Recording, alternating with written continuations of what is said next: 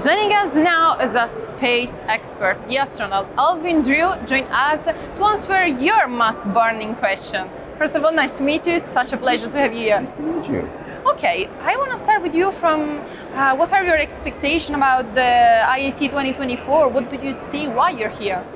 Well, it's been great seeing all the new offerings out here from the different large constellation satellite operators and also the folks out there with these commercial low Earth orbit destinations who have places for both NASA and private organizations to go to something like the International Space Station as we retire the International Space Station. So it's been fascinating to see the future of where we're going to be in the coming decade. Nice. So the main theme of the Congress is sustainability. Yes. What is your and NASA vision about that? So NASA has a vision where it wants to operate sustainably in space. A few weeks ago, they said I was the director of that space sustainability division to go do that. So it's taken on a very personal meaning for me, even though it's been important to me for a long time before that. Operates in space, and so we would like to not be in a place that is not sustainable. And it becomes dangerous to work there. Then we can't do our research, we can't do our exploration. Otherwise, we also have to do things like make investments in armoring ourselves from debris strikes and other things like that. So it can make it prohibitive. The other part, though, that had not occurred to us until recently was that everything that NASA does, because we're there first, sets the precedent for others to follow.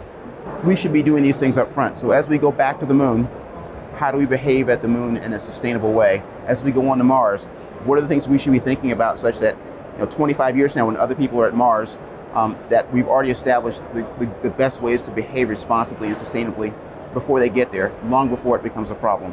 Yeah, and now it's time for your most burning question. What's the moment in your life when you, from like being a child and dreaming about being an astronaut, decided to do that as your profession and your job? Okay, so I first had the inclination, like most kids, that I wanted to be an astronaut. I was watching the Apollo 11 landing and looking at Neil Armstrong and Buzz Aldrin on the moon. And I remember asking my dad, what kind of job should I have where I could have the kind of money to go do what they're doing? And he said, they're not paying to do that. Somebody's paying them to go walk on the moon. You've got to be kidding, that's a job? Like, how do I get that job? He says, well, you become an astronaut. Well, up to that point, I wanted to be an airline pilot since I was 4.5. Now I'm 6.5, and I'm in this quandary about my career.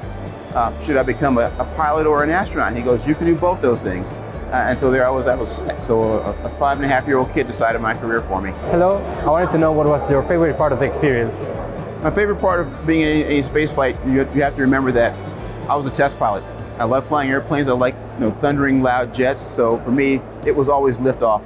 6.5 million pounds of thrust, all those rocket motors lighting up, and just being shoved down in your seat for this wild ride up into space. I would be happy to come back down, put my money back into the machine and do it all over again. How you have paid your effort and how you have studied and tried to open the gate to the astronaut. It's strange. Once I decided I wanted to be an astronaut, going to school where I just didn't really like math a whole lot, I was no longer just studying math for the sake of studying math, which didn't inspire me. I knew that astronauts had to know math, so at that point I was 6 years old and training to become an astronaut, and in its own way, that was correct. Your training to become an astronaut begins decades before you get to your astronaut application. My question to you is, how would you help young students promote themselves in the space industry? So if you're thinking about getting into the space sector, first off, understand it's not just engineering, it's not just science. For every organization that operates in space, including NASA and commercial companies, we have people who work finance, who work business, who work the technical aspects, who work the management part of it. There's also engineers, there's also scientists, there's people who operate, who are pilots, who are crew members, people who work in our mission control centers. All those things are out there are different ways you can operate in space. So just figure out what it is that excites you and see how you can bring that to space, as opposed to seeing how to shoehorn yourself into space somehow. There's very few jobs out there where you cannot apply it to the space industry and go be part of it. So please, we need you.